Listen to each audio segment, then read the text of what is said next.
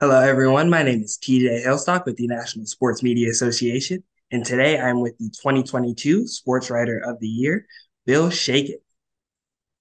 Hi. All right. So my first question for you is, what does receiving this award mean to you? It's really an incredible honor. California is such a huge state, and there's so Right. many teams that play in our state, and so many great stories to cover, and so many outstanding reporters that cover those stories. So, really humbling, and like I said, a tremendous honor. Right. Right. So what was your first job in the business? How did you get started? Well, I learned at a sadly young age I was not going to be a shortstop for the Dodgers when I grew up. When I went to college, I actually wanted to go into radio. A lot of people in LA. I grew up listening Mhm. to Vince Scully and thought, hey, I could do that. Not nearly as well, but at least I could try. So that's what I did in college mostly. And when I get out of college, I thought, oh, I'll just get a job doing baseball play-by-play now. And I couldn't get a job doing baseball Ah, play-by-play. But I could get a job covering high school sports for a newspaper in the San Francisco Bay Area. It was called the Contra Costa Times. And as so many of us do, high school football, high school softball, high school baseball, high school track, right. whatever happens to be in season. And you learn so much about covering games and writing good stories in a very quick and timely manner and make connections, as again, so many of us have done to try to get jobs as you move up along the way in your career. Right. So my next question for you is actually, so how did you work from there to where you are now? What path did you take? Well, as much as I would love to be able to say, I went to a great journalism school and that led to my first job and all that, none of that happened. Journalism school is great. I'm not knocking it, but nobody has ever asked me when I've applied for a job, where did you go to college? They just want to see if you can do the job. So if you're a writer, they want to see some examples of stories you've written. If you're a broadcaster, I'm sure they want to see what they call your reel. But it isn't really an example of anything except getting a good job and getting some connections and working your way up. So I was able to move from that first high school job because somebody at that newspaper knew that I was interested in baseball and said, "Hey, I hear the wire services are looking somebody to cover baseball here. Are you interested?" Sure. Okay, so that was that job. And then 2 years later, there was a newspaper in a city called Riverside here in Southern California that was looking for somebody to cover baseball. And now all of a sudden, I've got experience covering baseball. Great. Got that job. That led to a job covering the same team for a different newspaper in this market. And that led to the job I have now at the LA Times. Wow. All right. So I know you talked about Mr. Scully, someone you looked up to. Who else do you look up to in terms of other sports writers and broadcasters? It's a great question. I was very, very fortunate, beyond fortunate, actually blessed to get to know Vince Scully as I grew older and got to cover the Dodgers, and what a wonderful man he was. I don't think there's any question he was the best baseball broadcaster ever. I know there are folks in St. Louis and Pittsburgh and Detroit that will argue for their guys and with great passion, but I think he was the best. I did grow up listening to a guy named Jim Healy on the radio here in Los Angeles, who had a nightly sports show. It was only 15 minutes. It wasn't sports talk where you had callers. It was just a guy who was really plugged into all the teams in this town and knew what was going on. And that's where you learned a lot about sports. You didn't read it in the paper, you didn't see it on TV. You learned it on the radio from 15 minutes of this guy who just called everybody.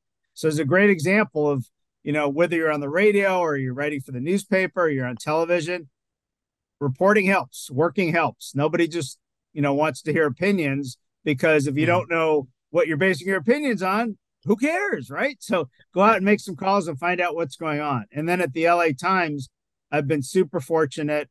I didn't know him really well because his career was wrapping up as I got started. But Jim Murray, who was one of the best sports writers ever in American history, was finishing up his career when I got started.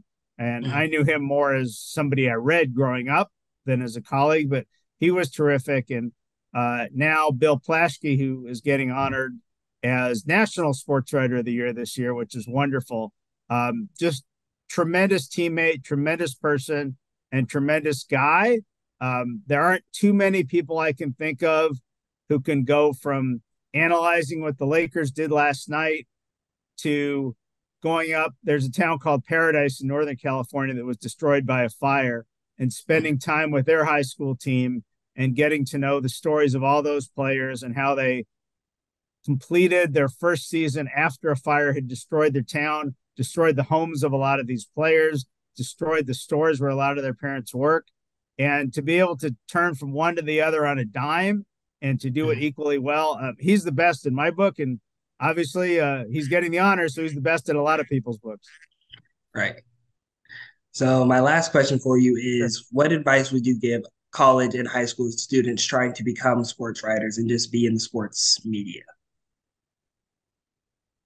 As the old Nike ad said, just do it. You can go to journalism school if you want. You can probably make some connections there. You'll certainly have some good experiences, but the prices of colleges these days, not just journalism, but in everything, have gotten so high that it's not worth coming out with a lot of debt because, unfortunately for all of us, journalism jobs are not Wall Street jobs in terms of the amounts they pay. So if you're coming out of school with a lot of debt and you're getting a low paying job to start, it's probably not a great combination. And as I said, people that are hiring don't really care where you went to college unless they want to, oh, how's your football team doing?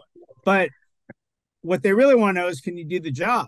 So now we're fortunate in the internet era where, you don't have to just go to your local newspaper. There's many outlets. You can start your own blog. You can find other fan sites to write for where you can get all sorts of experience writing.